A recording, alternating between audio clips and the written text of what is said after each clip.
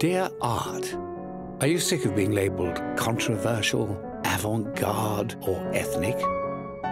Are you terrified of AI stealing your soul? Let it Van Gogh.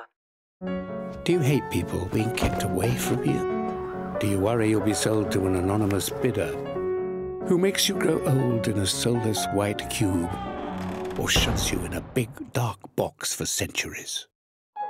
If you're losing your marbles because everyone treats you like you're already dead, then come to the Sainsbury Centre, in the best place on earth. Here we understand art is alive.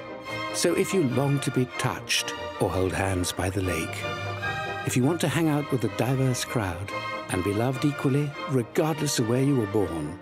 I love this one. I love this one too.